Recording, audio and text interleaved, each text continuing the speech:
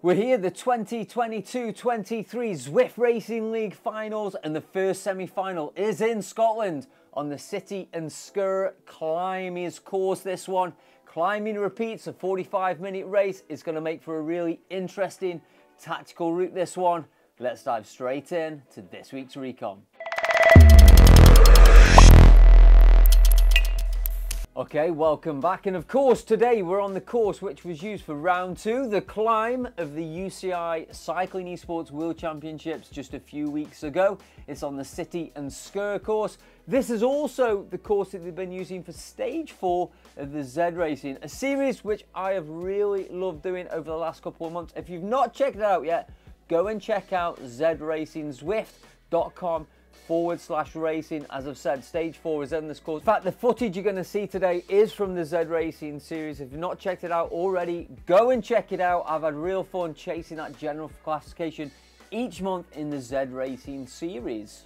So of course, this is the first of 2 semi-finals before we roll on to that final, which is a team time trial around the Rolling Highlands course. But of course, we're competing here for regionally for the Cup, the Shield, the Plate and the Bowl. But let's be honest, what we're really chasing is the coveted Zwift Racing League virtual helmet. I'm also yet to get my virtual hands on one of those coveted helmets, and that's something that Chris Fenker at the Zwift reminds me of every time we take a video call, because I know he's got one. Not that I'm bitter or jealous in any way, but I really want one of those virtual Zwift Racing League helmets. But anyway, let's get on with the Recon. All right, so the course itself, yes, is pretty short, but there's some really interesting tactical decisions to make. And of course, the format, the race format, is really interesting here too. On the face of things, it's a normal points race. There's still first across the line FAL and fastest through segment points. The FTS points are available on both climb segments on this particular route.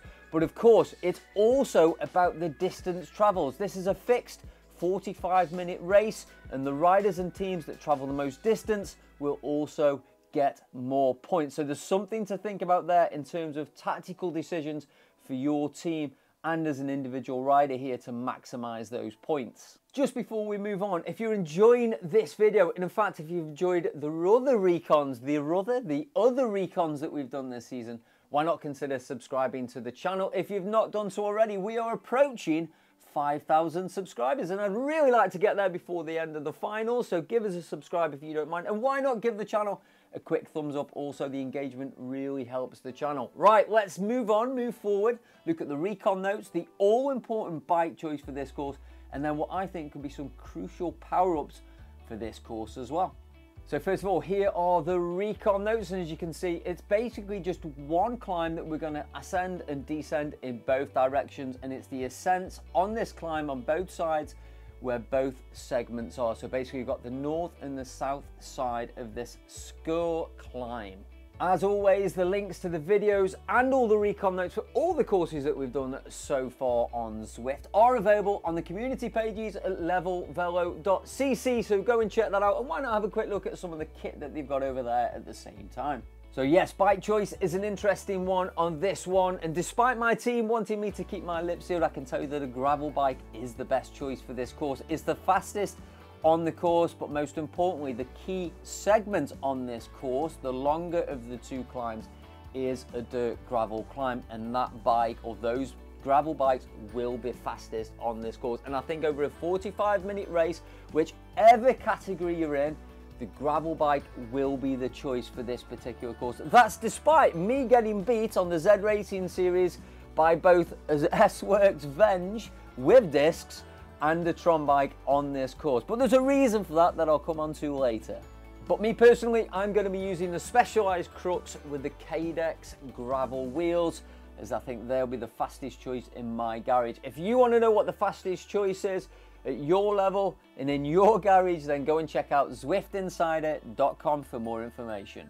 All right, before we get on course, let's look at power-ups, because the power-ups on this one, I think, could be an absolute game changer. First of all, we've got the aero power-up, which could be useful, of course, for closing gaps or making gaps, and it could be useful for the final 100 meters or so as you approach that finish line. In fact, the finish line is pretty irrelevant on this one because it's a 45-minute race. So scrap that final statement, but it would be useful in particular segments to closing down gaps or maybe making gaps. The same can be said with the feather because again, there is a lot of climb. This is basically a climb repeat course. So that feather could be absolutely crucial in making gaps or closing gaps and making a break as a team on this particular course. But for me, the killer power-up on this one is the anvil. We've seen how powerful the anvil can be on descent, adding 50% additional weight. And I think, again, going off the top of these climbs, picking up an anvil power-up, if you get that cloud effect of the anvil, increasing the speed of the group, if you don't have an anvil, that's where you've got to watch for gaps opening up. So again, anvil could be the most powerful, useful power-up on this particular course. All right, enough of my jibber jabber about bikes, power-ups, recon notes, and all of those Zwifty things. Let's get on course, let's get in the pen, and let's take a closer look.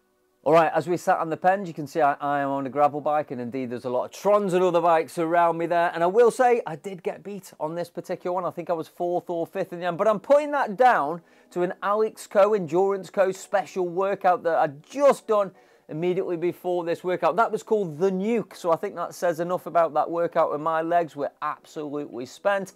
So enough excuses, we're going to leave the pens, we're going to leave Glasgow city centre here, and very quickly we're going to head towards this first ascent of the Sgurr Summit North Start banner. So we're going to hit this roundabout, take a left, and the start you can see is at kilometre 1.1, the red marker just on the left hand side of the floor there. This first climb is 1.6 kilometres long. It's the longer side of the two, and this is the side that's on gravel as well. There are some flatter sections here, so it's just going to be mano a mano, but I do expect the pace to be up early here and people to be pushing on, trying to lengthen out that peloton and create some gaps.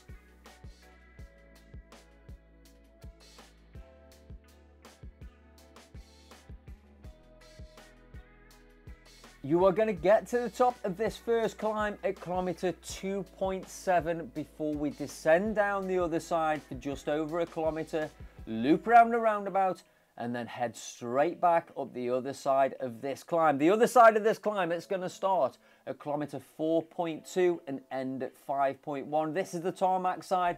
So again, if you have made the choice to go for a Tron bike or a road bike, this is where you need to be pushing the pace and trying to hurt the legs of those gravel bike riders. So again, on this south side of the climb, it's just 1 kilometre long this time. And again, if you're on a road bike or on a Tron bike, this is the time where you need to be pushing on and hurting the legs of those riders who've chose to be on a gravel bike. Remember, each time you pass the banner at the top in both directions, you are going to be picking a power up, and of course FTS and FL points are available on both sides, both segments on this particular climb.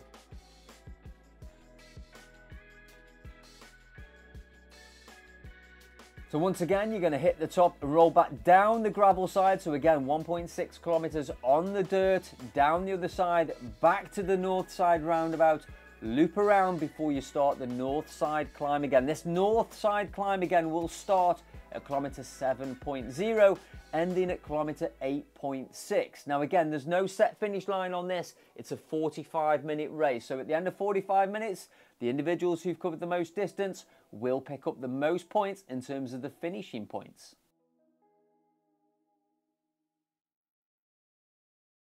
So that's it. I said the course was short. It's a short and sweet course, but there's 2 segments there to think about, and all the detail here is going to be in bike choice and power up usage. As I've said, maximizing the use of that feather, and most importantly, that anvil power up at the right times. If you're lucky enough to get your whole team to have the anvil at the same time, then you may consider using that. But again, the chances of that might be pretty slim.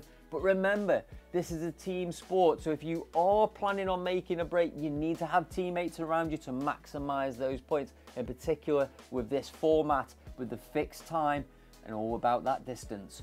Good luck this week. Have a great week's training. If you've not done so already, go and recon this course. Go and ride the Z Racing series that Zwift put on, because stage 4 is on this course. Have a great week.